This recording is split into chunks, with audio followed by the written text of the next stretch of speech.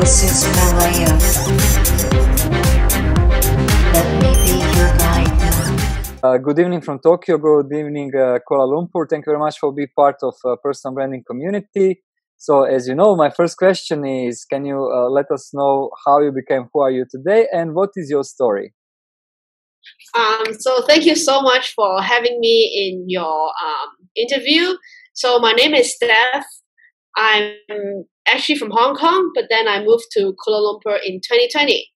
So what I've done and become who I am today? Wow, this is actually a pretty big question. Maybe I start with why I'm here in Kuala Lumpur first. So I used to be working in a co-working space in Hong Kong, and then I started my own coaching business last year. However, I feel like in Hong Kong, I don't really like the vibe there, especially because of the protests and also, especially because of the protest. So I feel like the whole energy there was not really fitting me. But then I was having a wrong mindset at the same time. Like I want to escape from Hong Kong. I was really hating Hong Kong. I was feeling so depressed. And I'm so lucky that if you guys are in personal development, I'm sure you've heard of the company called Mind Valley. And I was thinking, I actually want to try and see if I can move to Kuala Lumpur and work in Mind Valley. And at the same time having my coaching business, because in Mind Valley, actually, a lot of people, they have their side hustle because we all want to make an impact to the world, right? Mm-hmm. And I was just trying out to apply for that. And I'm so lucky that throughout my interview process, my friend actually invited me to join a 21 days abundance challenge, which is about mindsets. And I was like, okay, I'm happy to try it out. I've never been that committed to do a 21-day challenge every single day, about 30 minutes. And if I'm not doing the homework, I'll actually be kicked out. So I know that, okay, I must do it. And after 21 days, there's no aha moment. I tell you, there's no aha moment. But with these small changes, after 21 days, I actually transformed. I start thinking, wow, I'm so abundant actually. And I start thinking, hey, I'm not just escaping from Hong Kong, but I'm now exploring the world. And I don't know where I'm going to move to next, maybe in the next few years, I don't know. But then I know I'm still moving to Malaysia, but the mindset is totally different. And because of that, I start seeing a lot of opportunities coming. Everything is start coming the own way. When I'm focusing on the future, all the current problems, they fix themselves. Yeah. So I've got a visa problem and it got, it just completed very smoothly. And with the flight problems, it just fixed itself smoothly. Like everything, it's like step by step, it becomes so easy for me. And now I'm moving to Kuala Lumpur. At the moment, I'm now working with Mind Valley to create great online programs to impact billions of lives. So I'm really excited about what I'm doing right now. And this is a very short introduction about what I'm doing and why I'm in Kuala Lumpur. Okay, thank you very much for sharing, Steph, your story. One part of me is sad because I really like Hong Kong and then energy, which I remember Hong Kong had as a city. But at the same time, you are right. Like when we move from our hometown in some other place, first we maybe face some challenges, but then we realize soon that the world is, there are so many opportunities we are not aware when we are just stuck on one place for a long time. That happened to me too. So I completely understand how you feel right now in Kuala Lumpur, especially in that kind of great community, as you mentioned, Mind Valley. Especially like when I'm doing more about coaching, right? A very key point is actually I'm developing myself at the same time, right? Instead of like coaching others, I need to grow myself faster. So I think like in Mind Valley is the perfect playground. We always use the word playground for me to grow personally, professionally, so that I can give more value to the people that I want to serve. So what gets up you in the morning? What is the feeling? How you want to make an impact on yourself and on other every single day? So I would say both inside and outside, right?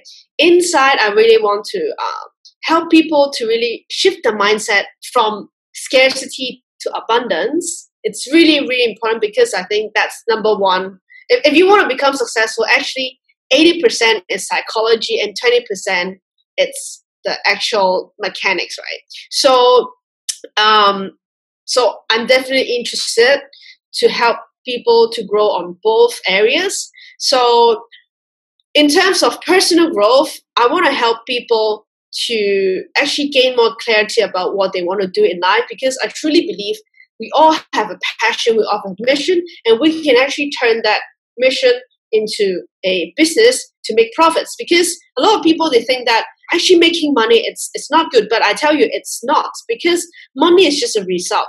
The more people you help, the more value you give to people, in return you get the money. So if you're not making money, or if you're afraid of doing marketing, if you're afraid of doing sales, it means you're not confident with your own product or service. If you know that you're doing a good thing to the world, why don't you promote your products to people, right? Because you know you're going to help them, you know you're going to create value to them.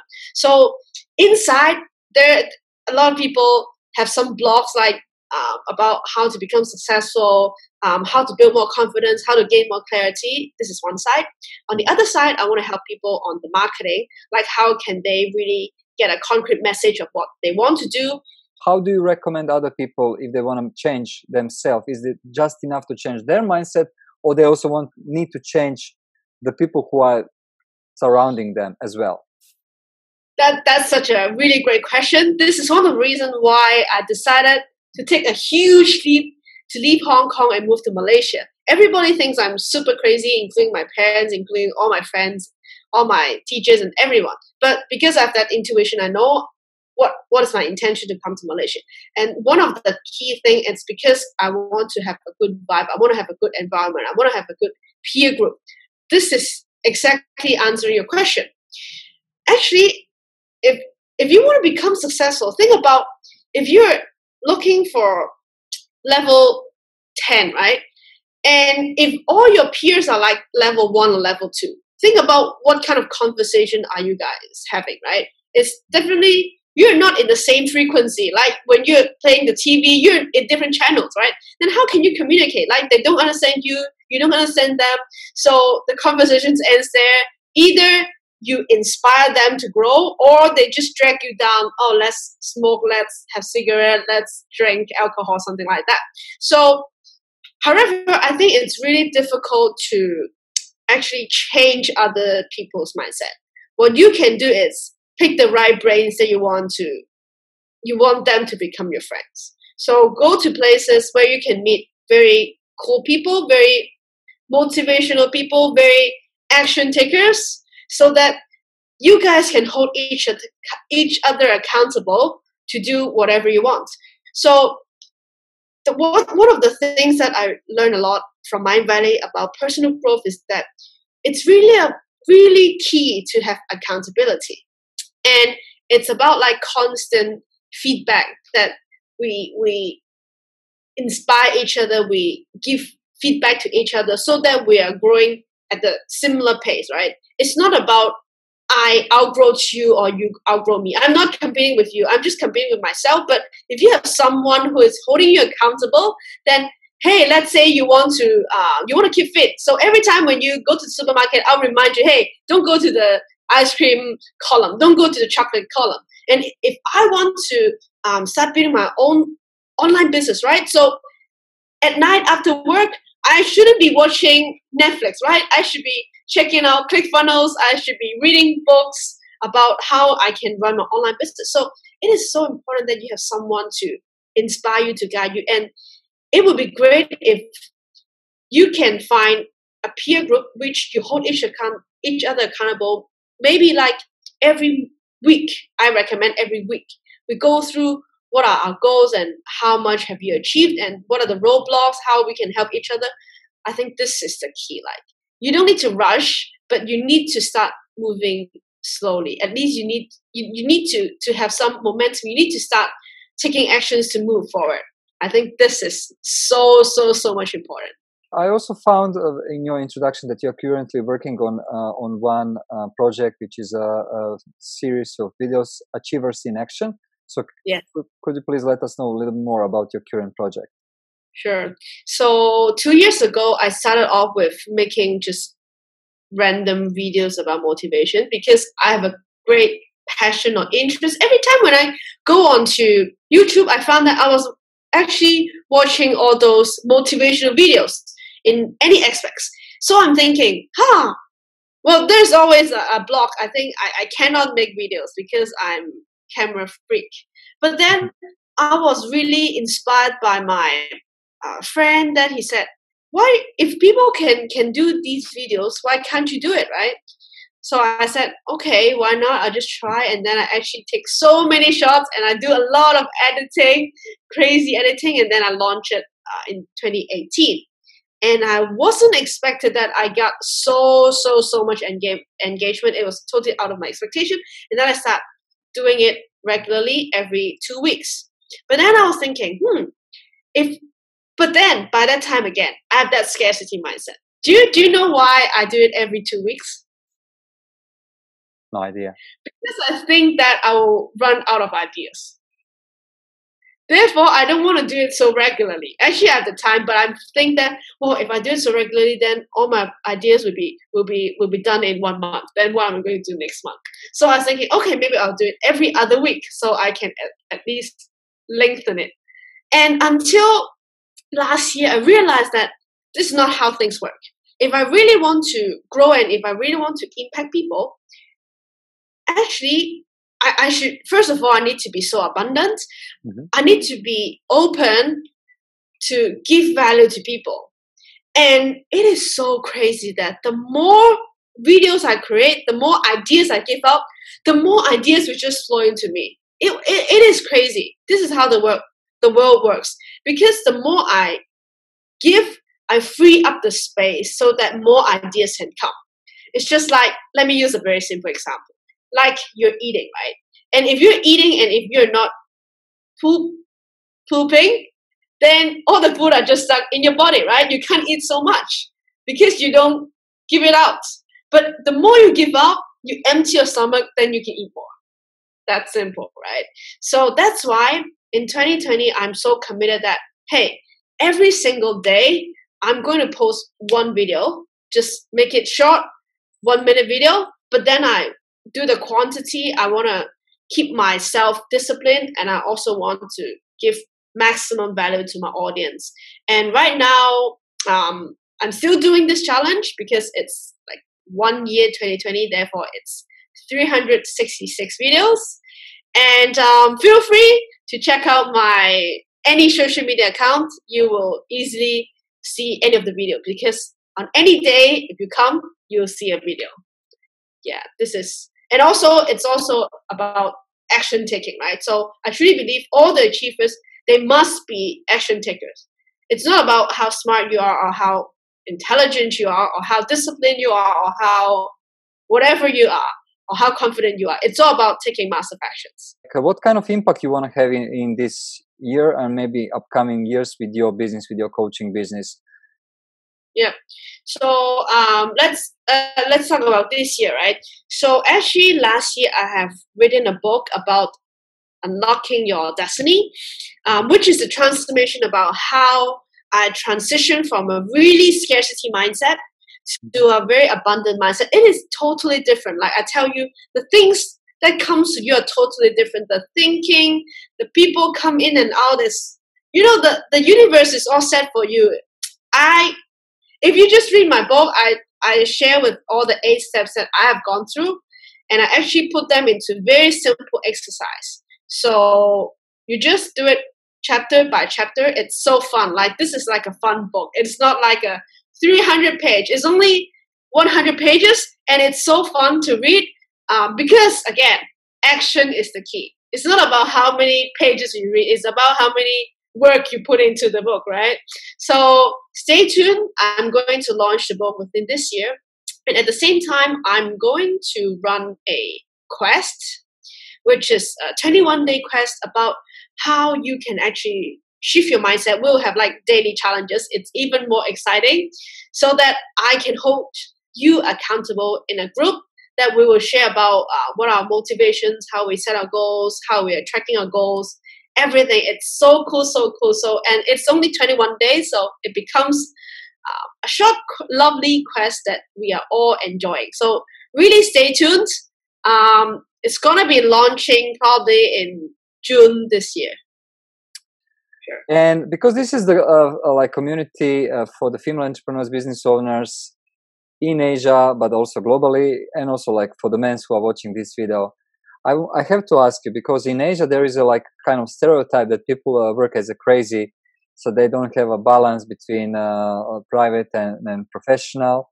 So what is your method of relaxation? How do you find the energy to be in front of the camera every single day, to write the book and all these things you are doing? How you re-energize yourself? I didn't really have like a routine, but I think first of all, since young, I have a discipline that I will set an alarm every morning, because I think for me personally, morning it's my most productive and optimizing time. So I don't want to waste my morning. I know some people, they work really late and then they wake up so late. Maybe that's the style, but it's not my style. I like to wake up early. But early, I don't mean like 5 a.m. I know somebody is like in the 5 a.m. club. I'm not that person. I wake up around like 7:30, and I actually start working at 10. So in the morning, I actually don't need to rush. Like some people, wow, they just spend like 15 minutes and then they rush here, rush there. Then they don't have really set their intention. They didn't ground themselves, and then they start going to work. They don't really know what they're doing, right? So one of the things that I always ask myself in the morning is, what is my intention? What is the thing that I feel grateful for? And what do I need to focus today? Because you can't focus on too many things, right? I put maximum 3 things I want to focus for, and I just start with the easiest one, because I want to have small wins very quickly. Like I want to do like things and then, okay, boom, cross it out. I do it, so that I feel more alive and I feel more excited about the entire day going, right? So this is very key. And at night, I'll always do a small celebration. Like a lot of people, they treat themselves so harsh. Like, oh, I need to do everything, or I need to achieve 6-figure the next month so that I will celebrate myself. No, I don't think we work like this way. We need to celebrate small. If we don't appreciate small things, you won't build a habit to appreciate big things, right? So this is so key that we need to write down what are our wins every night and how we can do it better for tomorrow, so that we're always in that constant growing mode.